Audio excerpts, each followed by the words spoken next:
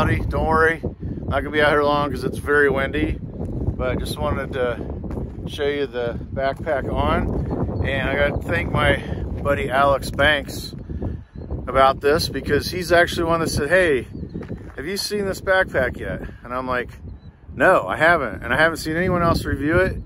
So we're gonna go back to the house where it's less windy, where you can hear me, and we're gonna talk about this. So if you're looking for something a little different than what everyone else is doing, I think you're gonna be pleasantly surprised with this backpack. All right, so what is it? This is the Black Diamond 45 Lite. This is their, what they call Beta Lite 45 liter backpack. It is made out of ultra material. This one on my scale, empty, weighs in at 31 ounces. That's with the foam pad, the aluminum stays for the frame, and the waist belt. That's the thicker waist belt with the pouches. So you can actually dial this up to put as heavy load as you want in it, and you can dial it down. So what I like about that is sometimes I don't need a pack that's gonna carry a lot of weight, but I need it to carry a lot of bulk. So some of those bigger sleeping bags, puffy coats, things of that nature. So my good buddy Alex actually texted me I think it was a week ago, and said, hey, have you seen this pack? And I'm like, I didn't even know Black Diamond made backpacks, but they do. They've been making them for a while. I just associated them with trekking poles, and I was very wrong about that.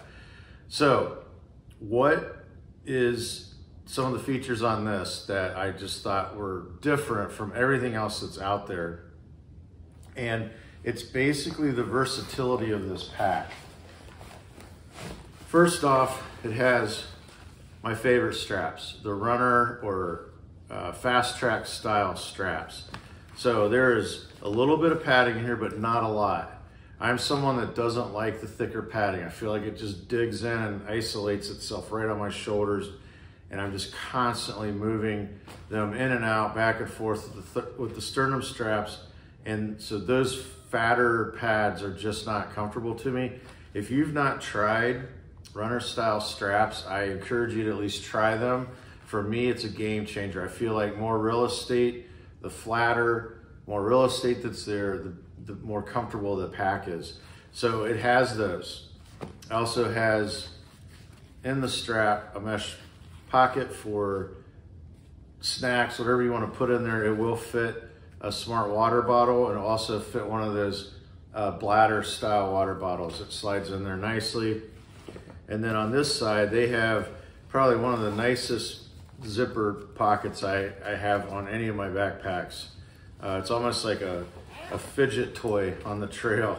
You just play with this thing all day long. So very easy to open and close. And then there's a smaller pouch below that, another mesh pouch. Now, as far as the versatility of this, where I'm saying you can dial this up as heavy as you want or dial it down as light as you want. It has your waist pad, all right? It also has pouches on it. The versatility comes in that I can remove this padded one and still keep just the nylon straps. So these nylon straps go in behind the pouches, and then this is Velcroed in the back. And you just undo that Velcro and slide the padded belt out, and you can still keep the nylon straps in place. If you don't want any of that, if you don't want any waist belt at all, you can also remove just the nylon strap along with the padded waist belt. So this is quick clipped into the pack, so you can take this whole thing off if you want. I don't know if I would do that with this pack, because again, I'm looking to maybe put some heavier winter stuff in this bag. The other thing is on the back. Typically a pack like this, you just have the material. The material is right on your back. If it gets warm out, you get sweaty, and you just have that spot on your back constantly. I'm not saying that this pack eliminates that, but what I am saying is this material is a waffled material, much like one of those mesh undergarments, like base layers. And it does help. It does help. Now, did I still have a wet spot on my back? Yes. But this did feel a lot more comfortable than just having this material directly on your back. It has a foam pad in the back, which is removable, and you can use it as a sit pad if you want. It has a very generous grab handle. It has load lifters. Normally on a runner style pack with these straps, you don't have load lifters. This does have load lifters, and they are very functional and work very well.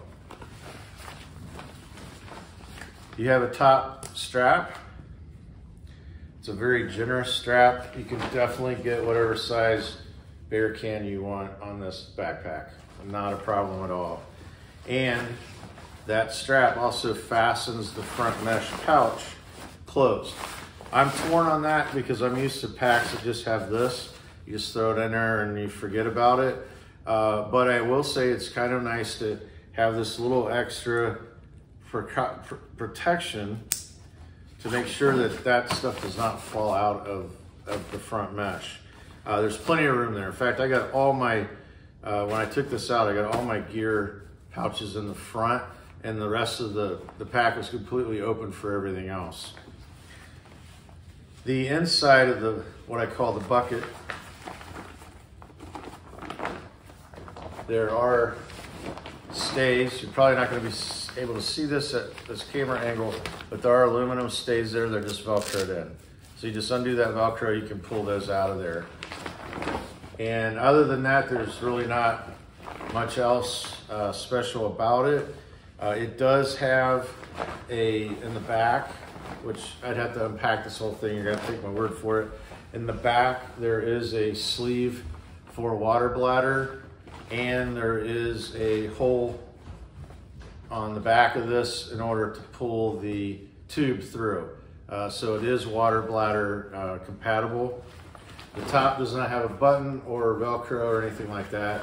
It just rolls down and you just close it up. And then again, has the strap, goes around the front, and then you can cinch that down, you can tighten that. Let's talk about the sides. You have very deep pouches here. Let me show you the other side. It has a bigger water bottle in it. Very deep pouches, so you don't really need a strap here to hold these water bottles in place. There's plenty of depth there to that. Those are not moving or falling out. I will say that if I undo the sternum straps and I undo the shoulder straps and let it hang down, I was able to get one of these out. However, I was not able to get it back in. That is probably more specific to my body type. I just cannot ever get to these side pouches, but if you're someone that can, I think you're gonna be able to do this with ease. Speaking of sternum straps, there are two sternum straps. They're kind of like a elastic type material. Again, very comfortable. And if you don't, there's two. If you only want one, you can take the other one off. If you don't want any, you take them both off. They're actually clipped on to like a bungee rope that's looped, so you can move these up and down, both of them, to wherever you need them, and you can just completely remove them if you don't want them at all. Back to the side, there is a paracord here, and it's adjustable. You can use that as compression to cinch the pack down, or if you have a longer, umbrella, trekking poles, whatever, tripod, if you want to put that in the pocket and then use that to cinch it down, that works really well. And then it also has the same thing on the other side. So the pockets and the paracord compression straps are symmetrical. It's the same on each side. The other thing is on the back of the pack, they have two loops right here. And initially, when I saw this, I thought, oh, that's for trekking poles, because I'll show you here, they do have paracord at the bottom as well. For paracord, or you could use you could put an ice axe to this. But if you go on their website, they actually have a 4-liter rectangular, what I call a brain. So it's basically like a large rectangular fanny pack that will mount to these loops, and you just clip it in and it's right there. It's something you can take off. You can take it into town if you're leaving this at base camp, or if you're traveling, you throw this in the overhead compartment and on the airplane, and then you have your 4-liter bag, kind of like a fanny pack. You can also put it on the front. They have attachments where you can put that as more like a front pack. At the bottom, as I mentioned, they do have ties here as well. Those are paracord. Most pack makers just make this out of bungee. So I was kind of surprised that they used a little heavier type of material, i.e. paracord, but it works. And so you can strap stuff to the bottom of this pack. Like I said, on my scale, all in, this is 31 ounces. I took it out with about 19.5 pounds in it, just to give it a trial run, see how it felt. Very comfortable. In fact, at one point I actually undid the waist belt just to see how comfortable these runner style straps are with that much weight in it, and it was very comfortable. Now, I didn't go 20 miles, so that may change, but I think as far as I'm concerned, what this is best for is this is a great runner up to that Z-Packs Arcall. They're about the same price. This is $3.99. Like I said, they make a smaller version of this. And I think this is a very, very close second to that Arcall. In fact, the only advantage that the Arcall has over this is, one, it is slightly lighter right out of the box. And the second thing is it has that mesh panel with the arc. And so it does vent a lot better than something like this. However, if this is my late fall and winter pack, I don't know that ventilation is as crucial as it is, say, in the spring and summer. But you're still out, you're still moving, you're still sweating. But this is very impressive. This takes backpacks to a different level. And what I'm hoping is that some of the other manufacturers see this pack and they go, wow, there was a lot of thought put into this. There's a different way to do straps. There's a different way to do waist belts. It's not all or nothing, or some flapped over piece of Velcro that rubs on your back. This is actually integrated into the pack. The waffling on the back as opposed to just the material.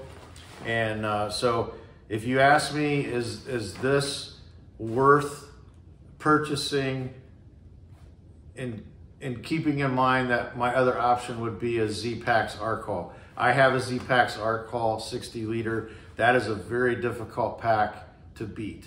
I would say that this is a very, very close second to the Arcall, and it is definitely worth the money. This is very well made. You can tell there was a lot of thought, a lot of time, and quality checks on this were done very well. I mean, there's nothing on this that's off, odd, looks weird, not stitched straight. Everything on this thing is flawless, just as they promised. This is Jeff with the Common Sense Camper, camping out.